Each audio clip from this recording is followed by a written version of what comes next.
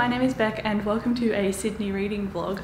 I've brought Aurora Rising with me by Amy Kaufman and Jay Kristoff, and I'm only in Sydney for a few days, so I don't know if I will be able to finish it, but I'm just relaxing on this trip rather than sightseeing a whole bunch, so hopefully I'll have a little bit of downtime to read. I am up here with my best friend Em, so you'll probably see a few clips of us just sitting down reading, but it's going to be an amazing trip, so I can't wait to take you along with me.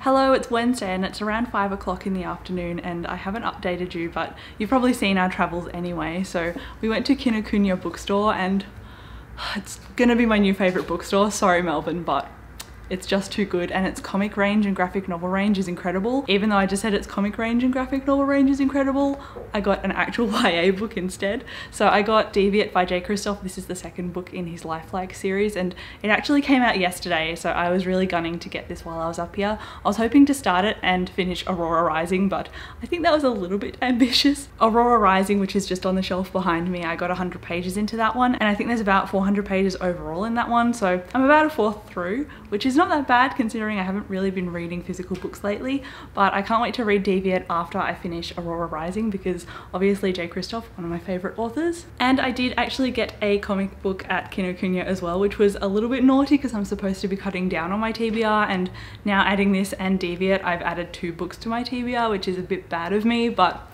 I don't care, I'll get through graphic novels a lot faster. So I got Descender by Jeff Lemire, I think it's just by him. Jeff Lemire and Dustin Nguyen. So I can't wait to start this one. I read another series by Jeff Lemire, I haven't actually finished it yet, but it's called Sweet Tooth, and that's kind of a dark dystopian and Jeff Lemire drew it himself. But this art style is very different and it's kind of watercolor based and I really love it. So I wasn't going to get it, but I had it on my book depository wish list for like ages.